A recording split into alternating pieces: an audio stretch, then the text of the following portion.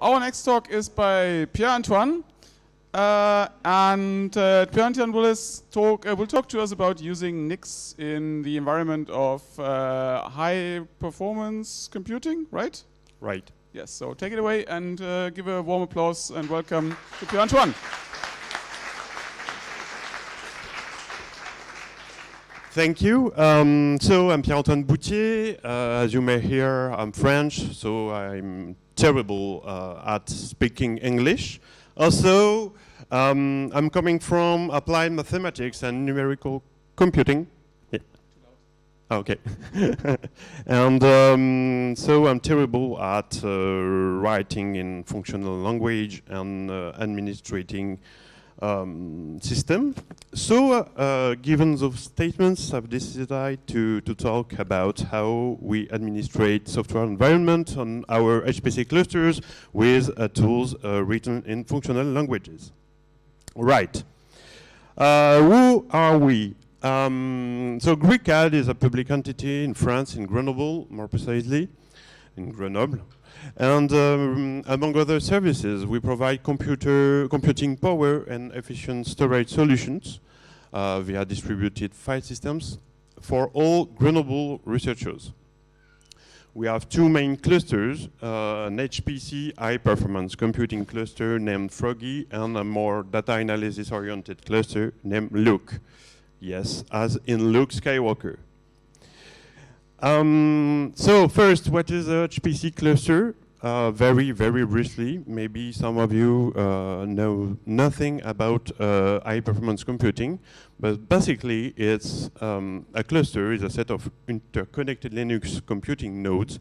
A node has a CPU, memory, graphic cards, and one or several head nodes sharing some common network file systems. The users will access to the cluster through SSH, and he will connect himself on the head nodes. And he launch a simulation from the head nodes on the computing nodes. So we have two clusters. The first one is Froggy. It's a HPC-oriented cluster. It has many CPU, many memory. He has performance computing network between computing nodes, which is very important for us in the case of the HPC. And yes, we can say it has a direct leaking cooling system, which is nice. And it's dedicated to simulations that need a lot of communication between nodes.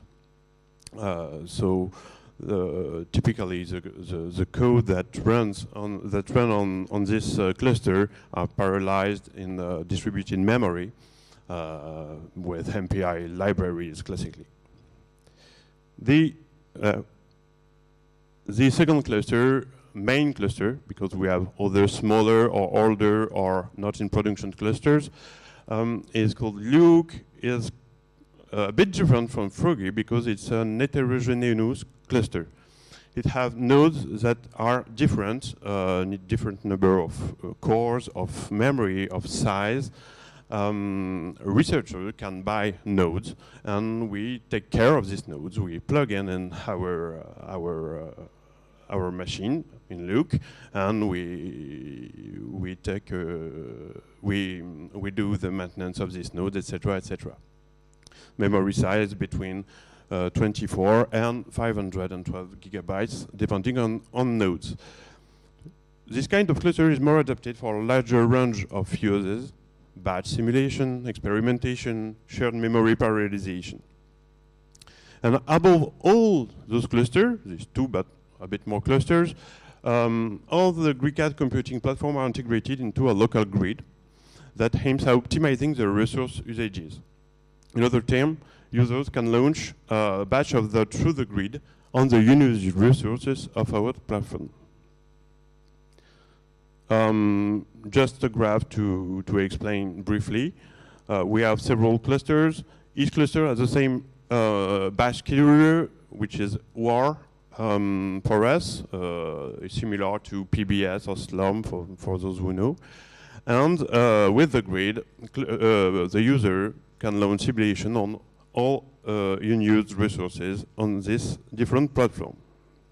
So, in the software environment, among all this cluster, we have some specificities in our environment.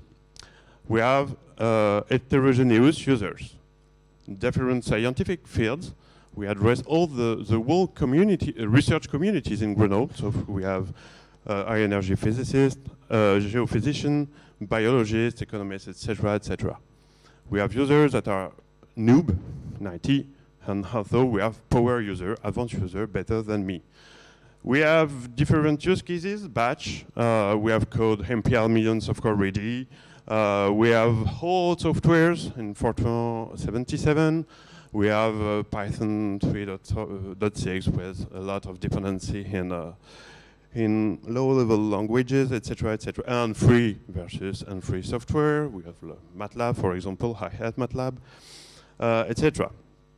Users have different requirements. Performance for some of them, more human-friendly access to the machine and to the simulation, reproducibility, obviously, for the research, portability, etc., etc. Also, another issue, we have different clusters with different hardware characteristics and different operating system and different physical hosting, which can cause network issue. So can we hope answer relevantly to everyone's needs with our resources? How did we in the past? We use the module command. It's a software which is in use in lots of computing center today. The system administrator compiles softwares and libraries that have been needed by the researcher on each cluster, and after that, user can load the software via the module commands. Module load OpenFOAM, module load MATLAB, for example. Problem, for each software, for each version, sysadmin has to compile everything that is needed. That work needed to be done on each cluster, and no portability and no reproducibility guaranteed at all from a cluster to another. No sharing of the work done from one module, obviously. No module cannot be used on a laptop, on a desktop of the researchers. So why Nix now a cluster? Because for this point, for maintenance, functional package manager, no side effect, which is cool for us. Package creation and installation without root privileges, which is crucial for us as cluster administrators. Also, reproducibility and reliability, I have said sooner, crucial for research. Portability, obviously. Researchers can work on their laptop and install the same environment on the cluster, and they are happy with that, very happy. And finally, one channel and binary cache for many clusters. The job is done once for all. We have some specificities that are well covered by Nix. We are heavily multi-users. We can integrate custom community private packages in our channel. We can handle many build options because we have researchers are asked often to compile this code with this version of this of Intel compiler, this version of this MPI libraries, itself compiled with this version of this Intel compiler, etc., etc. We call that the combinatorial nightmare in terms of version of the software we have on the cluster. And finally, we want a system that is operating system independent. So, cherry on the cake, many Nix packages already exist. We are very happy. So Nix seems totally appropriate for us. So now our Nix setup, it's more or less classic. So we have our cluster with a common distributed storage. We set up our channel through a web server. we have the binary cache and the GRICAD channel, and the user can access to them from the both cluster. The Nix store, the Nix directory shared on all the head and computing node on each cluster. We set up amount on the NFS file system on all of our nodes. So the main steps to install Nix on one cluster, Nix tools. So I'm not an expert at all about that part, but you can answer questions about that. I won't answer, I think. Install Nix tool as a module. Yes, Nix and module commands can coexist easily, and it's necessary for us for now. Set up the Nix daemon, and the user, when he connects to the cluster, he have to source this script. So this script sets the path to the Nix tool binaries. It sets the Nix path variable. It initializes per user directories and configuration file. It sets the Nix remote variable that is necessary to use Nix daemon. Then the Simon channel. Simon is another name for the GRICAD computing center. It's a copy of Nix PKGS stable channel plus some package, for example, Intel compilers, or research codes that can go possibly upstream. In fact, some of them have gone upstream already. We have a short binary cache, as I already said, and currently we have 17 packages without counting those which have gone upstream. So our workflow, to sum up, but I have already said all of that. So the cluster, you have head nodes, which with the Nix daemon on it. We have the web server with the binary cache and the channel. The admin or power user can contribute to the channel. And sometimes when we have tested our code on our cluster, we do pull request upstream. So some feedbacks now. After our experiments, which have begun 2 years ago approximately. Yes, reproducible and reliable is crucial for us, but it's a fact. So we are very happy with that. Users can install their packages or packages by themselves. It's portable. It's a bit which is very important for users and for us too to do tests. For the most common package, I mean for the package that users use a lot, with a short binary cache, very quick installation.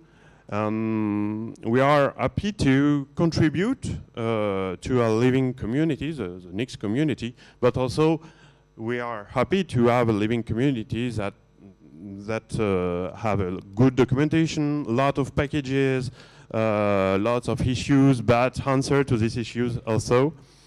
And finally, our main issue at the beginning was to install an identical software environment easily on different platforms.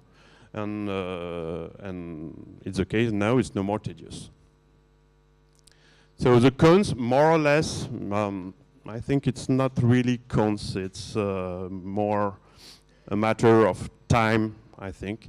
But as it was said yesterday, the language learning curve is steep for us at first, but especially for IT beginners, our users. In fact, most of our users do not create their packages. We have to do that, but we are not so many to do that. For some language, the solution for packaging or setting up an environment can be confusing for users, especially for Python. Some packages are tricky to write, and researchers for a particular software may need a lot of different configurations. So packages as configurations, as it was presented yesterday morning, we are waiting with a lot of enthusiasm about that feature. And finally, I think changing things properly, especially in IT, in the public research, takes a lot of time. Thank you for your attention.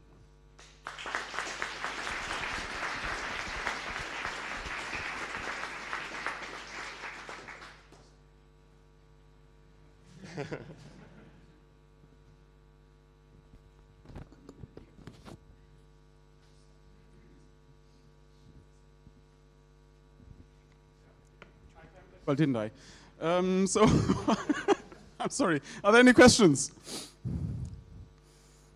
Yes. Do you have to do a lot of manual patching for some of the HPC specific applications that haven't been packaged for Nix yet, like having to alter the R path and stuff in them in ways that you wouldn't normally do in a normal package? Patching the application? Yeah. Not so much. It happened, but not so much yet.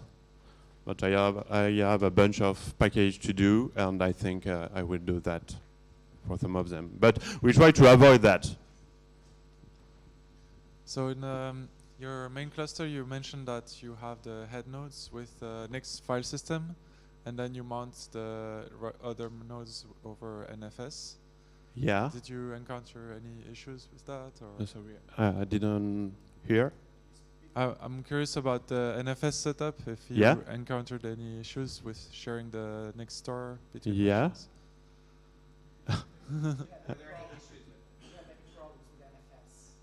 No.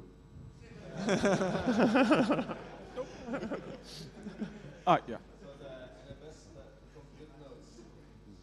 Sometimes it's slow, in fact. It's a bit slow. So but it's not a breaking point for the moment. No. No.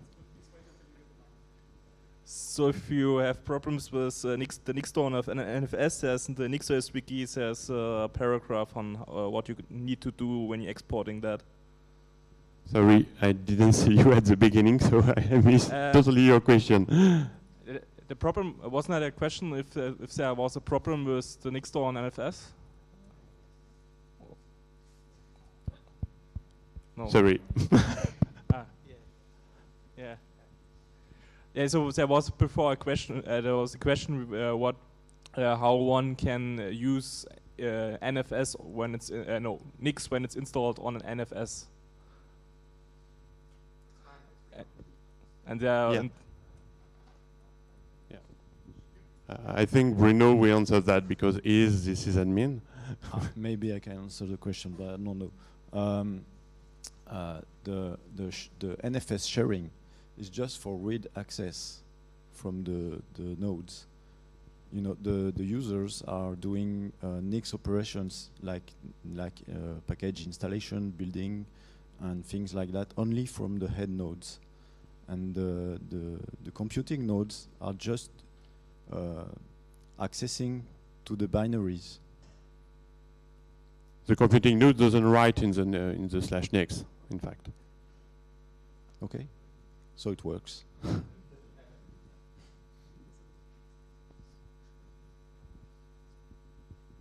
Okay, coming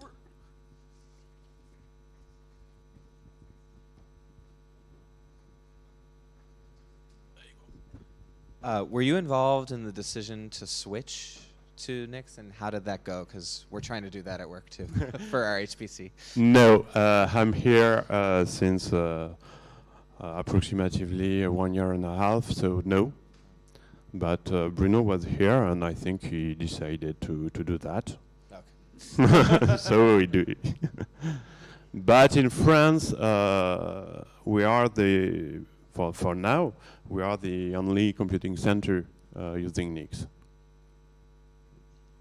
So the users, they can create their own packages. I saw you have a fork of Nix packages for you.